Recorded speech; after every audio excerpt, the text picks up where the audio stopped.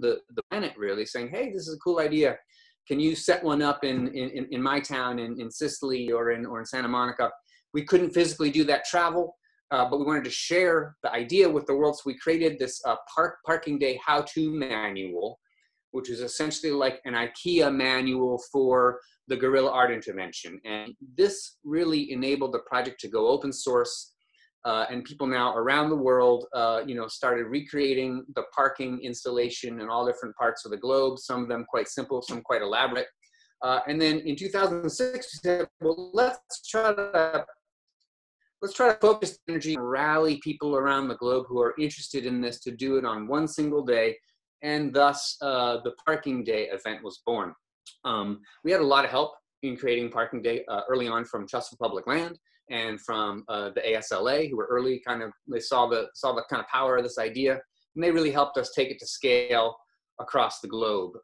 In 2009, we held a competition for the Parking Day logo, and we got a submittal from Maki Kawaguchi, who now is one of my colleagues at Bela, actually, and submitted this great design, and now that's been the sort of banner for this continues to be used around the world. Loved to see this creative innovation happening. So here on Cesar Chavez Street in the Mission District, people set up a free temporary health clinic. People use it to promote the need for urban open space and for natural areas in our cities, or simply as a place to play and express our creativity outside of kind of a commercial exchange.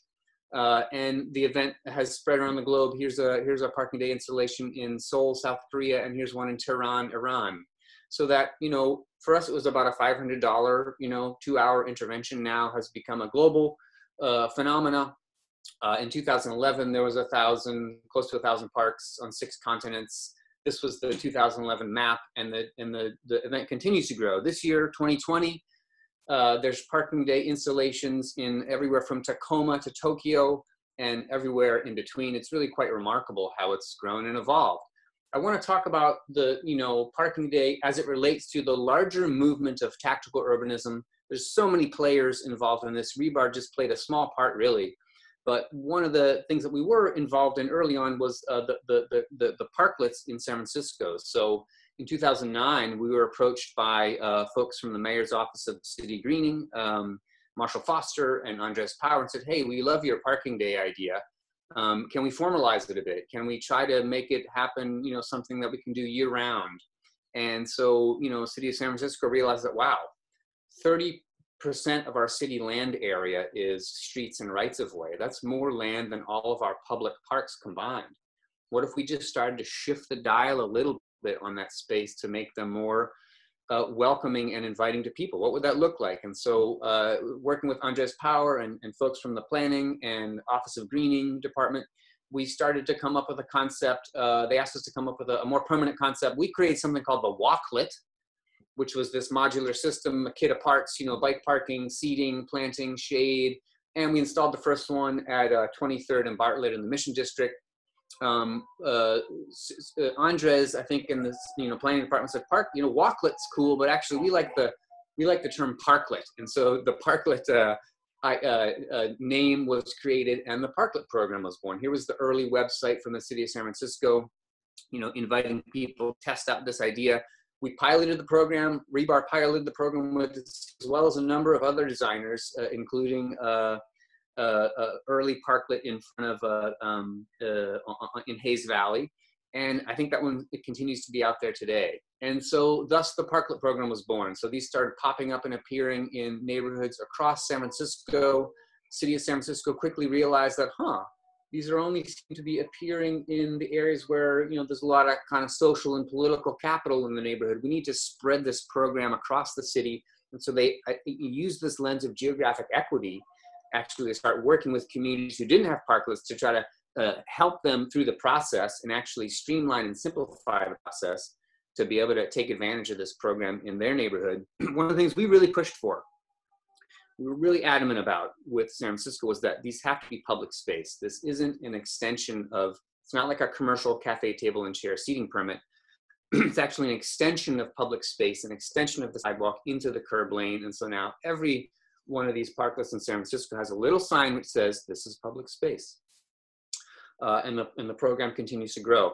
City of San Francisco really providing some incredible leadership in navigating the complex process between public works, MTA, planning, various city agencies to really streamline and make it much easier for an everyday citizen to navigate this permit application process. And thus, City of San Francisco, Planning Department, folks like Robin Abad, and many others in the Planning Department now have seeded and inspired parklet programs around the world. I think we thought that parklet would be like a gateway or a path toward a permanent installation, like a sidewalk, a bulb open space typology in their own right. And they're fulfilling an important niche in terms of testing an idea and this idea of flexible dynamic urbanism. So City of Philadelphia, has their own parklet program, Miami, Los Angeles, and now I think the latest is in Nashville, Tennessee. The Civic Design Center in Nashville is running a wonderful kind of virtual parking competition this year, as well as a number of spaces set up in the city of Nashville. They're launching their own parklet program this year. In the meantime, City of San Francisco continues to grow and mature this offering and really coalesce a number of different tools regarding, improving public space in streets throughout the city. They have a great website now called Ground Play. It's an excellent model, and it provides a real clear way, whether you want to do a parklet or a street closure or any other types of intervention in the public realm. There's like a one-stop shop for you to get access to those opportunities in San Francisco. This is also a great model we hope gets exported around the world. Meantime, Rebar, continues to kind of innovate and develop the project. In 2007, we created something called the Park Cycle, a mobile pedal-powered public open space. We pedaled it through San Francisco and parked it right in Gavin Newsom's parking spot, and continued to evolve the project. In 2013, collaborated with an artist in Denmark, Jan Sorven from N55, and Till Wolfer, who had created this fantastic design for a cargo bike made out of really easily accessible parts. We teamed up together to make something called Park Cycle Swarm, which was a temporary mobile distributed open space. They're individual bicycles, but then the steering folds down and the landscape folds out, so you can create a much larger aggregated open space and bring a park where and when you need it. Just temporal distributed open space deployed by bicycle. While I was in Copenhagen working on this project, I happened to meet the folks at Gel Architects, and just walking into the office, you get a sense that this is a different type of operation. There's a sense that people really care about the kind of places that we're trying to create around the globe. And I learned about the work of Jan Gel, the Danish urbanist, who 50 years ago started systematically observing public life in cities and created a framework for cities around the globe, including Copenhagen, to use public life as a driver for design decision-making. I'm now a partner and director at Gel, as Vicky mentioned, and we work globally on city strategy and master planning and urban design, and public space is our kind of primary wheelhouse, building upon Jan's legacy and really focusing on trying to amplify public life in cities, which is, one way of thinking about that is the life, what we create together when we spend time outside of our, when we spend time outside together. As a practice, we focus on user experience, design for how people think, behave, not how we think they behave.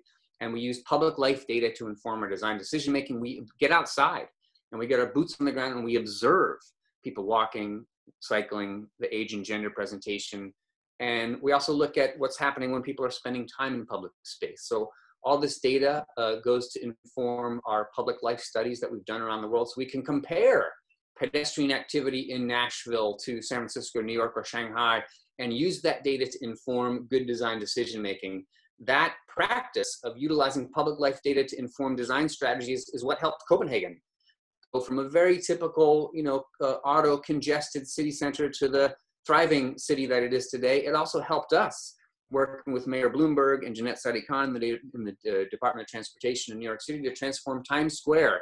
There was no square in Times Square until Gel showed up and pointed out that we can gradually shift the equation here by taking a page out of the book of tactical urbanism to try an idea and then use that evidence and data that we gather over those short-term trials to inform the long-term design. So now that was a quick background on rebar and the kind of emergence of tactical urbanism, the tactical urbanist toolkit. I want to talk now about what's happening in response to COVID and how people are utilizing streets and right-of-ways and public space today for a whole new set of important considerations. I'm going to turn for a moment to the city of Mountain View, California, a town of about 80,000 people in the southern part of the peninsula. It's the home of Google. It's right next to NASA, and it's a wonderful community. You know, they started doing innovation on they have a wonderful, actually walkable downtown that was preserved. You know, they decided to protect their kind of the downtown close to the train stop, the Caltrain stop. And they started innovating in street design in the 90s. This is Mountain View's version, what they call flex zone, where the curb lane here actually can become outdoor dining or parking. This was the design from the 90s. It's due for a renewal, kind of needs an upgrade. And so the city asked us to come, we won an RFP actually to do a 1-year feasibility study of potentially pedestrianizing 1 block of Castro Street. Along comes COVID. You know, the Economic Development Department says our downtown is dying. You know, our small businesses are suffering. We need to work and move as fast as we can to open up space for outdoor dining and any activities we can do outside to save our downtown and the small businesses. So we pivoted the project and began working with the city of Mountain View on what we called summer streets. So a 4-block closure. You know, it started in June. Again, helping them orchestrate how do you organize, you know, places for movement, places for staying, places for commercial seating, but also places for public seating. This is one of the innovative things that I think Mountain View has done. You know, we use the idea of super graphics and branding to communicate social distancing guidelines and requirements and to help vendors organize their seating. And then we created an invitation for people to participate in shaping some of that, doing some of the street painting, all pages right out of Parking Day and out of the Tactical Urbanism Toolkit. In early June, we got out there on the street with planning department and folks from transportation, many other city family in Mountain View, and got out there and laid it out on the street. And a couple weeks later, Summer Streets was open for business, and immediately those adjacent restaurants and businesses spilled out into the street. It's been hugely successful. You know, restaurants are now back up to about 50% capacity. And, you know, there's these shared dining spaces, which are public seating. There's a really nice, I think, framework for a combination of both supporting, of course, you want to support small businesses, but you also want to make sure that you're being generous in terms of how you treat public space.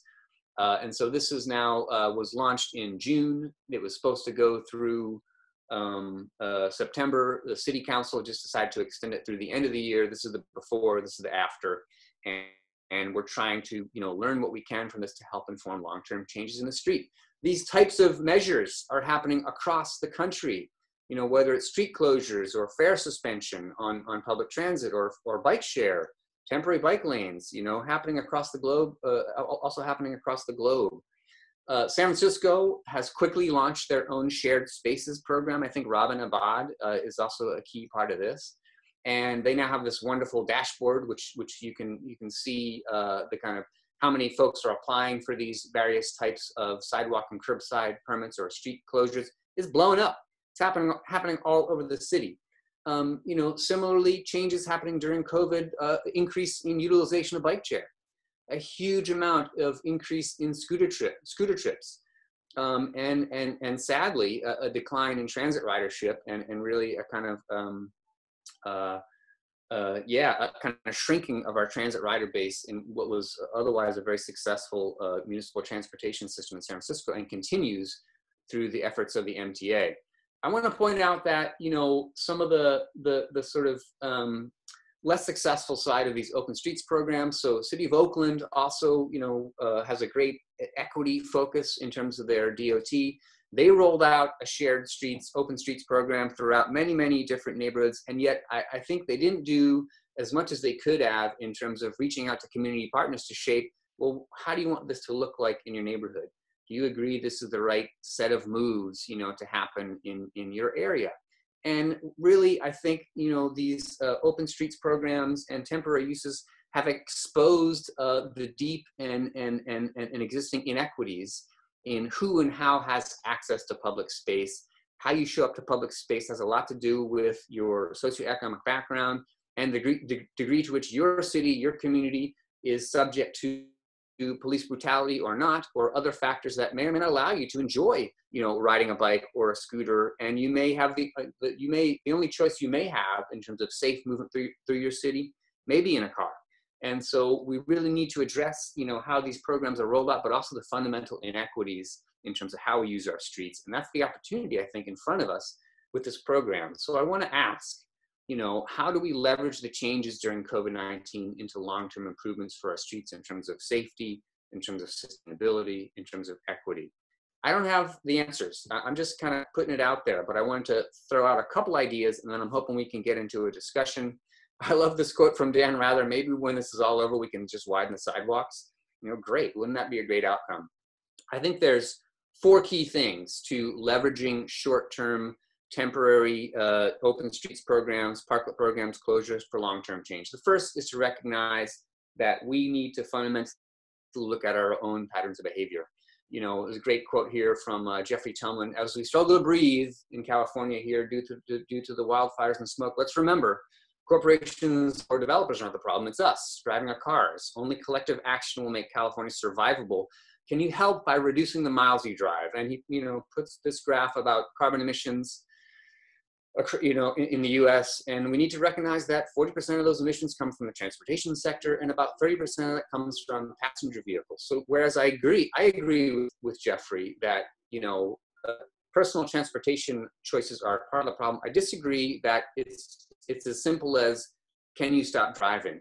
People need to have choices in order to make a different type of a decision in terms of their mobility choice. Turning back to Copenhagen for a second, Copenhagen's been a remarkable success story. People talk about, oh, it's a cycling city, and it's true. 60% of people in downtown Copenhagen, and even 50% in the larger area, are cycling to work. Imagine that for a second in your city. If over half of the trips in your city happened by bicycle, what that would do in terms of air quality, what that would do in terms of your personal health. But when you ask Copenhageners, why is it that you ride the bicycle? Is it because it's the environmental choice? No. Is it because it's cheap? Maybe. Is it because it's good for exercise? Maybe. Copenhageners choose to cycle because it's quick, easy, and convenient. People don't change the behavior when you tell them to stop driving. People change their behavior when the culture and context compels them to. We need to create the conditions in more of our cities and towns and rural areas where people have mobility choice that is allows them to make a choice beyond just driving, which, as we know, is a significant contributor to carbon emissions. Second key is, of course, having strong policy. When we're talking about curb lane policy, you gotta talk about this guy and refer to the work of Donald Shoup, who wrote an 800-page book called The High Cost of Free Parking. He's also known as Shoup Dog. Really great guy. He's been a longtime Parking Day ally and supporter. You can break down Don's 800-page book into 3 key points. Remove requirements for off-street parking. That makes it easier to do infill development. And actually, if you're not burdening smaller parcels or smaller lots with off-street parking requirements, you got to start charging prices. You got to charge the right price for street parking, and then take the revenue and invest that back into the public realm, or in your community, invest it into an equitable access, invest it back into affordable housing. Take that parking meter revenue that you're now charging appropriately for and put it back into some kind of public benefit. Case study, many of you in the SoCal ASLA community probably know quite well, probably better than I do, is the old Pasadena story in the 50s, similar to many communities throughout the US, white flight, people moving out to the suburbs, disinvestment in our downtown. So by the 1970s, old El Paso was struggling. There was a lot of less socially acceptable types of commerce and business happening there, and it just wasn't a thriving area in terms of economic development for the city. And but Pasadena just did just that. They followed Shoup's guidance. They started pricing parking. They built separate parking structures connected to the major vehicular circulation routes. And they started charging appropriately for street parking and then putting that revenue right back into the public realm. Now, old El Paso is thriving. It's a huge economic driver for the city of Pasadena, and people come there because they have the experience of being able to walk safely and encounter people of different backgrounds in a wonderfully restored town center. That's how you use great policy to change our streets for the better. Third point, it's really crucial, that we take this moment to prioritize geographic and social equity. So I want to talk about an example of Gel's work from Mexico. In the Mexico City, we developed the Mexico City bike strategy in 2012. The Department of Transportation, rather than do bike lanes in the city center first, around the central business district, they said, no, we're going to build that infrastructure where there's the greatest need, which was actually on the periphery of the city, where people depended upon biking to get to work or get to school. It wasn't an option for them. It wasn't a choice. That's where they made the infrastructure investment first. And then they moved into the inner city to build a more success story. Other example I want to talk about, the DOT in Oakland has learned a lot and really has a strong equity focus in their investments, in their work. They're creating an East Oakland Mobility Action Plan, and it's not just a top-down plan. They're working with an organization called the East Oakland Collective, which is doing their own neighborhood and community-based, mobility equity programs. They're now partnering with the city of Oakland to shape this mobility action plan. That's a great example. I want to talk about a little bit more of Gel's work with the scooter provider Spin. Spin realized, in order to really show up in cities in a way where we're going to be welcome and accepted, we need to have a strong equity lens in our work. Where do we locate our scooter pods? Where do we deploy these? How can we leverage our infrastructure to actually enhance mobility access for disadvantaged communities and populations? Here's downtown San Jose, jobs available via transit without scooter access and with the scooter access. All of a sudden you open up a lot more economic opportunity connected to mobility through thinking through this kind of social and geographic equity lens in your investments. Okay, fourth point is you got to measure what you care about. This is what I learned from Yan and the folks at Gel. What we care about is public life. We need to measure it. Every city is doing a traffic or parking count twice a year. Are you actually measuring the thing you care about, which is public life? We got out in Scandinavia and started observing how people were using public space during the pandemic. It was quite interesting what we found. And we have now turned our public life tools into a very easy to use web-based app. It's called the Public Life Platform. You can connect to it through the web, through your smartphone or tablet, and get out there and start surveying public space in your community. How are these spaces working? Who's showing up to my Open Streets event? Who's absent? Is there an absence of children, an absence of elders? Who's out there and who's not there? How do we use that data to inform good design decision-making? We've added to the Public Life app this way to quickly evaluate, whether or not people are adhering to social distancing guidelines, so we can give quick feedback to the cities we're working with to say, yeah, we have to update the design here to better communicate the kind of health code guidelines. This was utilized in West Palm Beach. We started looking at how people were utilizing the streets and public spaces during COVID, and also identifying the sites where people were or were not practicing social distancing. They went back in, with those communities and partners to say, all right, we have to upgrade our communication here to better communicate adherence to social distancing guidelines. So those are my 4 key points. Parking Day this year, we just relaunched the Parking Day site, myparkingday.org. I hope you can join. We also have we got the global map up and running again. This is the 15th annual Parking Day. It's part of a much broader movement. I need to thank my collaborators at Rebar, Matthew Passmore, Blaine Merker, Teresa, and all the folks who were part of that original Parking Day, and then all the folks since who have been major contributors to the growth of this movement. Also want to thank all my colleagues at GEL. We are working together to make cities for people around the globe, and thank all of you for being part of this today. You can connect. You can find me at john@gelpeople.com, or look at the GEL website or my website. And so now I'd like to turn it over to Corey to host some questions about how do we leverage, temporary street projects for long-term change in our cities. Thank you very much. Thank you so much, John. It's great to hear that again. It's we're super grateful to just have you have that conversation with us and be able to explain that. And so if anyone has any questions, if you didn't hear at the beginning, feel free to type a question out. We'll be going through a Q&A We do have 3 right now. So if you have any questions that you heard, when you joined, or if you had anything that popped up, we'll go through a Q&A session here for the remainder of time that we have, or until we run out. But I'll start it off. We've just go in chronological order.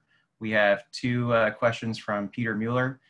The first one is anyone else offering virtual parking day postings and self-guided virtual tours this year, similar to AIA San Francisco? This Nashville Civic Design, or the Civic Design Center in Nashville, is also doing a virtual parking day tour today. They did a great design competition, a virtual design competition. Several months ago, we weren't sure whether or not we'd be able to do any physical parking day installations at all. But they have set up a great design competition around a number of themes, and I think they're also doing a virtual tour today. Peter reached out to me earlier today and talked about the AIA virtual tour, which sounds so cool. And I'm hoping we can, leverage that and build upon that momentum for future parking days. I think it's such a great idea. Awesome. Second question he had was, how can we encourage San Francisco shared spaces users to consider giving back to the public realm in an enhanced way after the pandemic response restrictions on indoor use are permanently relaxed? Well, that's a really great and important question. One of the things which I think has been potentially negative outcome of the commercial dining, expansion to the curb lane. Some of those very early temporary parklets were very much focused on the necessity of, getting tables and chairs out for their patrons. But I think their presence on the street was rather, it was formidable, and it didn't feel very inviting. Now I think the next generation has said, oh yeah, we have to, we're out in the public realm. This isn't inside our restaurant. This is part of public space. We need to be generous in terms of how we reach out and how we communicate through design, that this is actually an invitation for the public to be part of this. So one key thing is I think about some simple guidelines for the temporary outdoor uses that really don't block the sidewalk, don't have walls over 42 inches, enable people to see in and see through and see out of the dining spaces so that they're much more inviting for folks. And then, long term, I think, I think we can expect that these types of measures are going to be in place for at least the next 3 to 6 months. Yeah, I'm very curious how we leverage this for long-term change. I'd be curious to hear Peter or others' comments on how do we kind of move this forward and translate into long-term change. All right, the next one is not a question, but love how your concept has really evolved into what is now some restaurants and businesses, their only option to continue to stay open is COVID response. So more of a grateful response there. Next one is from, forgive me if I pronounce your name wrong, but Riddy. How would you advise approaching the design of bike lanes in tropical countries where the massive need to reduce car dependency, but the weather isn't all conducive to everyday cycling? Yeah, that's a great question. And, I think this is where the combination of walking and biking infrastructure really overlaps well with green infrastructure investments. You can see in a lot of Chinese cities, actually, where they're dealing with significant airborne pollution and contaminants, they heavily invest in tree planting alongside and adjacent and above their active mobility facilities. And it's, there, I think, and I know this is true with landscape architects here in the US too, that trees aren't just sort of to look at. Trees perform, right? They perform some crucial and incredible functions for us, both in terms of, being the living ecosystem of forests that we all love and admire, but also in cities, doing the critical work of providing shade, of mitigating airborne contaminants, of mitigating heat island effects. So I think, for me, I think part of the answer is, investing in active mobility infrastructure and green infrastructure, significant tree planting, or if you can't do it with trees, think about using building architecture, think about using canopies, think about using other types of enclosure where you can protect and provide that shade for for cyclists. And look, if they can do it in Mexico City, if you can do it in Brazil, you can do it in in India, in southern China with hotter climates. I think you can do it in many parts of the globe. All right, next one is from Michael. Long Beach has an open streets initiative where Public Works provides water-filled, K-walled and parking spaces in front of a shop within a few weeks of an application. There are now over 200 in our city. Many folks, including our mayor, are now reconsidering if these should be permanent. Seems like one viable process. Yes, so I think just like Nashville, and the Civic Design Center have really leveraged the kind of temporary events of Parking Day to advocate for creating a parklet program in their city. That's the process that we use in San Francisco. It's a step-by-step, right? You got to build the momentum. You have to build the constituency. You have to actually communicate, through design and through experience about what the possibilities are when we think differently about how we use the curb lane. But then the real work begins in terms of, interdepartmental collaboration. So you got to get Public Works and your transportation agencies and your planning folks on board. You also have to, again, think about geographic equity and how you roll these programs out. But the platforms are out there. The ground play example I shared, the City of San Francisco Parklet program is a great template for how you create the policy tools and literally the kind of permitting language to roll these out in your city. The way it's done in San Francisco is that the city exerts its power to issue a permit, right? And there's a modest permit application fee. The project sponsor builds the parklet and maintains it, right? And if they don't do the maintenance, if they don't sort of hold up their end of the bargain in terms of maintaining it, in terms of making it both useful for their patrons, but also inviting to the public, the city has the power to kind of revoke that permit. And they've done that in cases where the parklets aren't abiding to the kind of standards that we hold. So that's a key role that the city can play, is both sort of enforcing some good design guidelines, and then also, as I mentioned, really, creating opportunity in terms of equitable access to the program in parts of the city that maybe don't have the same kind of social or political capital as the downtown may, or some wealthier neighborhoods may. It's really about trying to deploy these things where and when they're needed. And really, as the folks at NACTO say, serving the most vulnerable populations first. How you go from Parking Day to a parklet program, there's a lot of great case studies out there.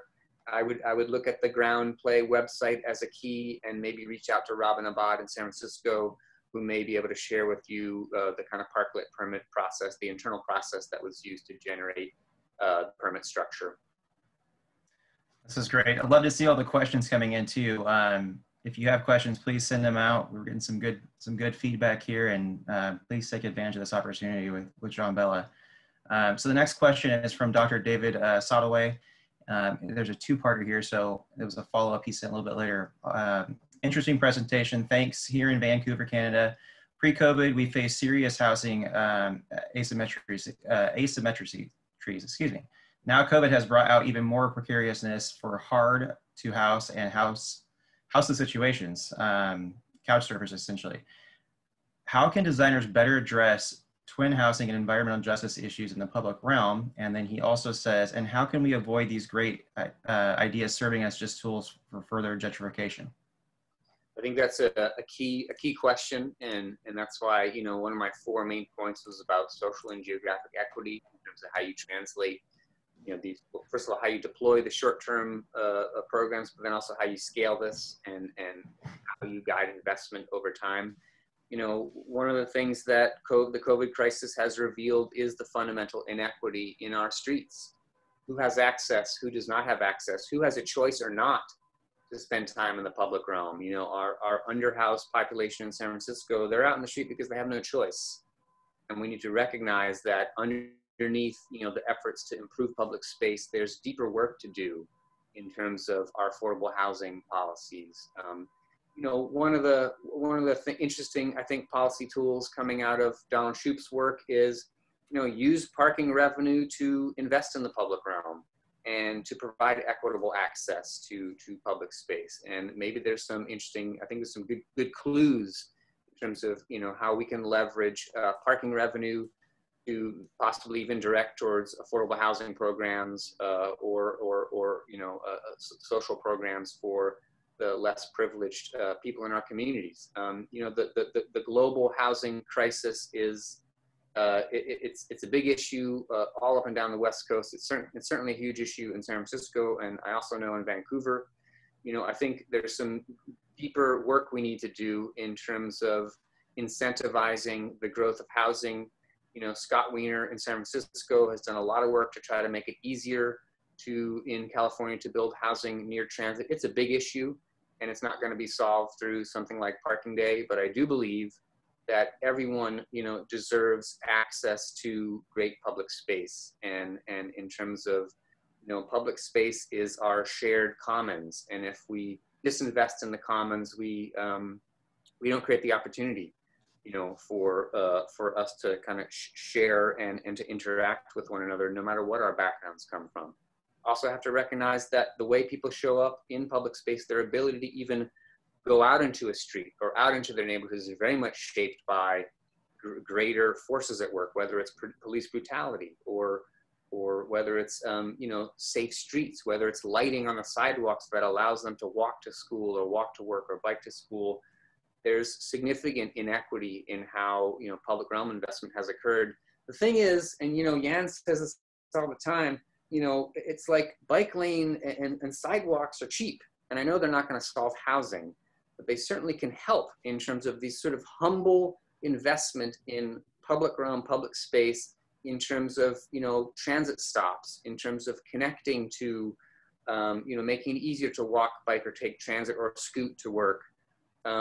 These are all things that they're fundamentals in terms of making humane and habitable cities.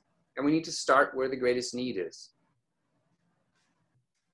Got some really good questions coming in. I've been reading, so thank you all for posting those, and encourage you all to do more if you have some. Another one from Peter Mueller. So as more merchants invest more resources into pandemic responses like the San Francisco Shared Spaces program, does it make sense to encourage communities to require licensed design professionals for next generation of street and sidewalk? Should there be an expedited design review? That's an interesting question. I mean, one of the things, I think the fundamental tenets of Parking Day is this idea of user-generated urbanism, which is that you don't have to be, an urban planner or design professional in order to express yourself in the street. And I think that works quite well for Parking Day. I will say that with something like a parklet, a more permanent intervention in the public realm, it does make sense to work with a designer and find a designer in your community, to work with. There's a lot of design firms out there who are willing to do pro bono work with communities. There's, Public Architecture's a 1+ program, which connects designers with communities in need. So there's a strong role for design in shaping public realm once you get to something more permanent like a parklet or open space or a transit stop. There's a strong role for designers, and at the same time, we want to lower the barrier to entry so that more people feel like, oh, I do have an opportunity to shape part of my city and improve my city, and I'm invited to do that. I think that's been one of the challenges, I think, of a city as well run and managed as Vancouver. It's an incredible. They have amazing public spaces. They have incredible investment in transit, and yet sometimes they're lacking the public participation. They wish that there was more ways to get more types of people out into the street, participating in civic action beyond just coming to a planning meeting and looking at a plan or a graph or a model. That's what I think is great about Parking Day. It really lowers the barrier to entry for everyone who feels like they want to be part of shaping, public space, and they want to contribute to public space. They can do that, and they don't have to have a design degree to kind of get out there and have some fun. Awesome.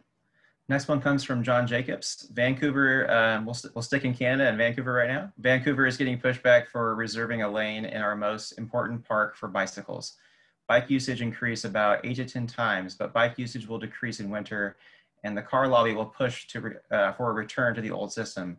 Suggestions and examples on preserving public benefits when the weather is not our friend.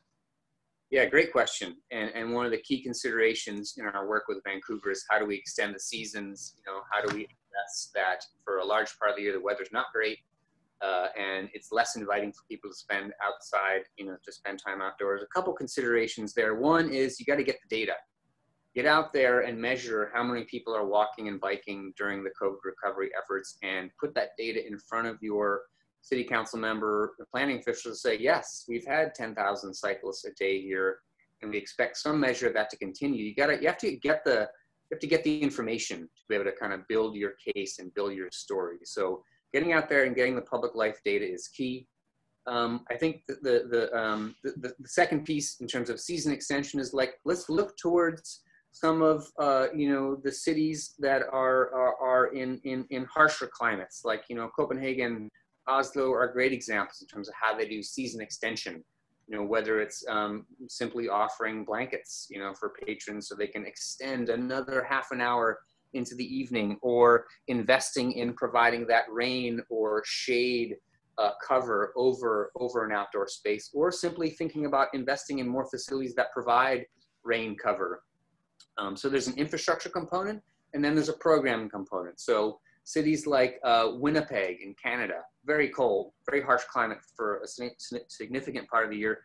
They get thousands of people out for their linear ice rink and their warming hut design competition. So getting creative about how you create invitations for people in colder climates to get outside, to incentivize them to get outdoors, is another big part of the equation. So get the data, invest in season extending infrastructure, invest in a winter programming strategy to get people out, you know, during those winter months.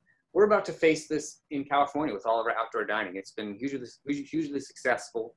We're now allowed to do, I think, 50% capacity indoor dining, but, you know, I'm praying that the rains will come, and when they do come, we're going to have to rethink, you know, how do we provide rain cover in open streets? How do we, you know, enhance and continue to provide access to the outdoor space that people need, even during inclement weather? All right, we've got just about 10 minutes left. So thank you to all who have hung on for so long and enjoyed this process. I encourage everyone who is still with us, if they have questions, please ask them to get them in. We do have a few more we're going to go through. The next one, I already know John has an answer for, but this is from Douglas Short, who is part of our chapter here in Southern California.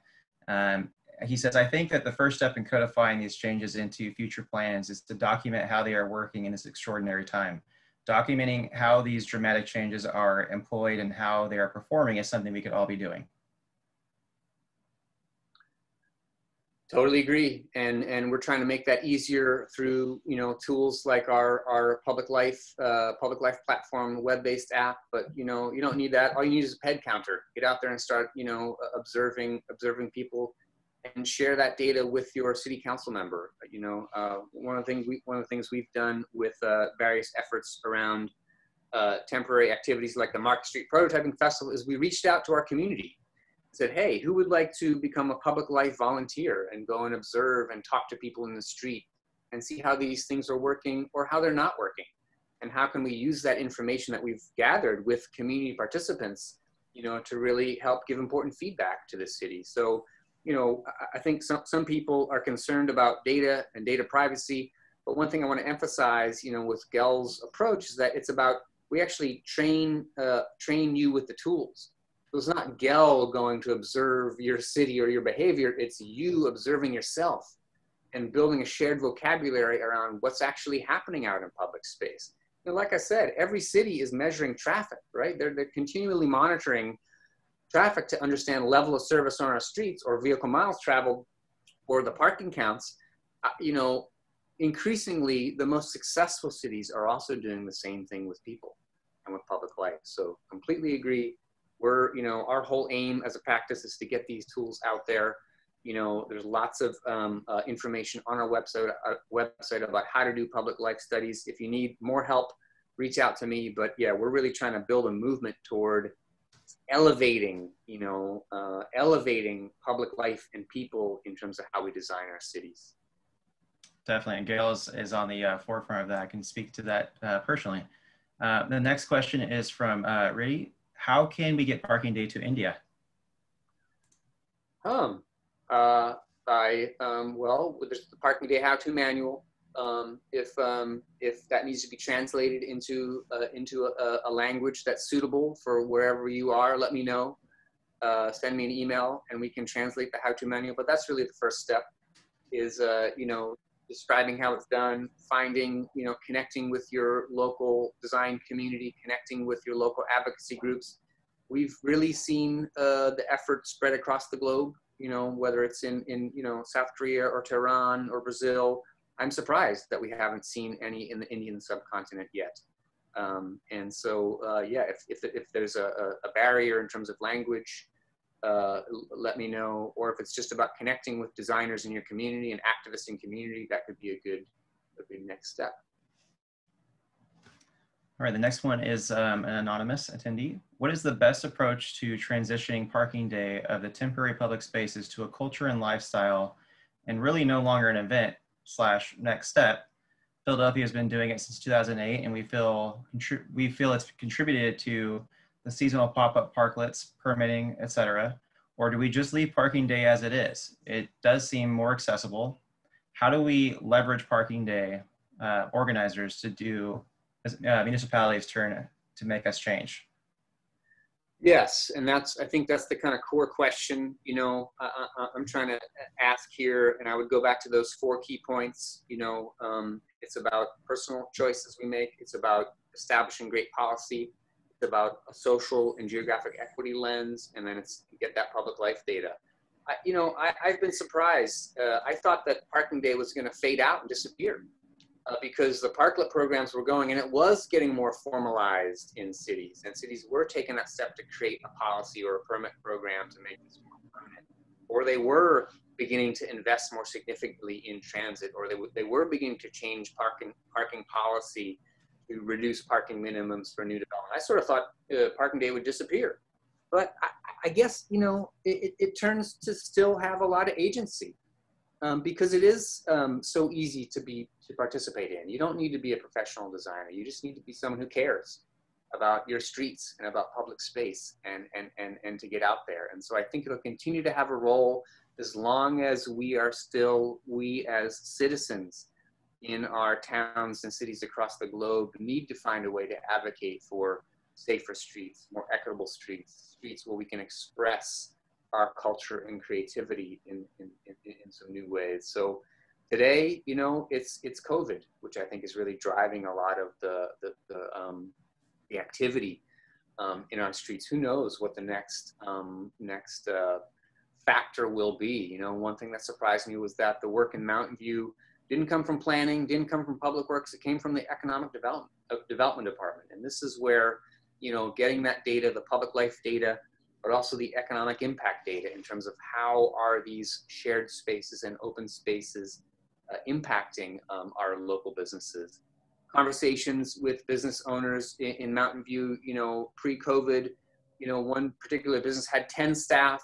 During the lockdown, they had to lay a bunch of people off. They were down to 2 staff. Now with the Summer Streets program, they're back up to about 50% capacity. In as much as we talk about geographic and social equity in how these streets programs are rolled out, we also have to recognize that there's a huge equity component related to the jobs here, right? There's a third of the people in this country are working in service jobs, and a lot of those people are out of work now. So there's a really big equity component to enabling, our small businesses to open and to survive and thrive. So some cities have been able to move faster. Some cities are still trying to figure out which policy tools to get out there. But what I think we found, is that San Francisco basically just said, we're gonna remove the obstacles, with their shared spaces program and Robin Abad's work and many others in San Francisco and Jeff Tumlin. We're gonna remove the obstacles and see what happens. And if we then need to come back in and adjust and fine tune, we'll do that. But we want to create the invitation for people to take action on their own to really try to solve the kind of pressing need. And I think that's what's happened. Yeah. The next question is from Anke, and I apologize if I pronounced your name wrong. As we allow more private businesses to create parklets or patio sidewalks, how do we ensure they remain open to the general public, not just an extension of the business space? What design features help with this? Well, that's an excellent question. So pertinent and so valuable. You know, I think, you know, some of the guidelines around parklets are pretty applicable, I think, even to these temporary spaces. So one thing is, don't enclose the parklet in a way where it feels like a wall, where it feels like you're privatizing that portion of the curb lane. You have to lower the barriers, allow visual transparency in and out of the parklet. Second thing is, you know, think about ways to utilize that seating, you know, even if your restaurant's not open. Perhaps you can do some permanent interventions, some things that's going to give back to the public realm even when the restaurant isn't open. Things like free Wi-Fi, things like parking, or things like planting and greenery that can actually give back to the public realm. You know, City of San Francisco is exploring some zoning frameworks, which are, I think, maybe one of the long-term changes that's emerging out of COVID, which is that, can we be more flexible with our zoning so that if there's a ground floor, you know, that's used as a restaurant from 4 to 8, can it be utilized for fulfill some kind of other neighborhood need, you know, during the day, whether it's for a daycare or for a working space or for some other need. I think that's a good lens to think about and apply to the kind of commercial table and chair permit. On the one hand, they're serving a very fundamental need to get these businesses open again and to provide the jobs and to provide the kind of amenity for the downtowns. On the other hand, if they feel like it's a privatization of space, they're not going to succeed in the long term. That's why when we, you know, we're involved with the City of San Francisco in the early days, the pilots that became the parklet program, we really pushed for the fact that these are public space. Each of them has a sign which says, this is public space. You don't have to buy a cup of coffee to sit here, you know, and that's really key to the program, that they're, as much as they're serving the commercial need, they're also an act of generosity. John King, reporter for the San Francisco Chronicle, wrote a great piece a couple weeks ago about precisely those kind of design guidelines that could really improve these temporary commercial outdoor seating to make them more generous, to make them more public. All right, next one is another one from Peter Mueller. So regarding the next steps, could a more flexible parklet that is adaptable over time be like a laboratory for its neighborhood? I love that idea. And one thing that we're exploring more and more in the cities we're working with is, yeah, temporal use, you know, whether it's over the course of the day or a week or the weekend, or maybe it's seasonal, you know. So for the person who mentioned the roadways through the Vancouver open space, maybe it's a seasonal closure, right? When you know you're going to have 10,000 bikes an hour, maybe you do the lane closure during that time. So we don't have to be so rigid in terms of how we think about, is it open or closed? Is it pedestrian or is it vehicular space? I think there's ways to think about flexibility over time, both in terms of time of the day and year. So if you design a street well, you know, and we've been doing a lot of these types of street designs now, they're called shared streets, where they work very well for pedestrians and cyclists, but they also work well for service and delivery and drop-offs when those activities need to occur. So totally encourage, you know, flexible use over the season and over the year. It has to be built in, you know, in terms of really robust design moves. That wraps up the questions that were submitted. I do have one for you just personally, because I can't help myself. You know, with COVID, this has all been coming to surface, and you know, while we celebrate Parking Day once a year, every year, this is a opportunity for not just landscape architects, urbanist designers, architects, or anyone therein to capitalize on it. How does the general public use their voices or their actions to make it stick? Because I can personally say I enjoy going and sitting in a restaurant outside versus inside, you know, 9 out of 10 times, depending on the weather. But I'm in Southern California. But how do we cast our votes, not just as designers? How do we cast our votes as just people? It's a great question, Corey. And I think one of the fundamental ways is, you know, find out how you can participate in the existing public processes in your town or your city. So show up to that Zoom council meeting and let your voice be heard. You know, too often in our public processes, only the sort of small but vocal minority gets heard. And you may love a space, but you don't have the incentive to sort of get involved and share your voice when you want to share something positive. We often go to public forums when we're like angry or pissed off, when we're something, we need to have as much energy around wanting to create something. And so I think a really important first step is to get that data, you know, but also show up at your public meetings, talk to your council person, talk to your, you know, local designer and say, hey, how can we build some momentum? How can we do our own, you know, Twitter or Facebook or Instagram group to build some political momentum for these changes? Because that's what's needed ultimately, is like, you know, the mayor or the council person, they're going to listen to what they're hearing from their constituents. And if all they're hearing is that, no, we don't want this, from a small group of people, you need to overwhelm the naysayers with the positive stories, but also really ground that in the reality of what's happening. You know, are people using this space? Is it having a positive impact on the local economy? Is it inviting for, you know, Black, Indigenous people of color or not? And if not, why? And so really use that data to do better design, but also to build a kind of advocacy for the kind of cities we want to, you know, the kind of spaces we want to be in our towns and cities. I love that answer. Thank you for that. And I will so to answer John's question, yes, it will be, it has been recorded. It will be online. It's on our ASLA Southern California website. So this entire thing will be able to be shared. I'll end my portion by just saying thank you so much, John. I really appreciate your time and offering to educate us all, myself included, on what you're doing, what Parking Day means, and how we can expand it. Thank you so much. Appreciate the invitation, and I couldn't have done this without you and your help. So, yeah. Thank you so much, John. We really appreciate it. Happy Parking Day. And happy Parking Day. Yes, happy Parking Day.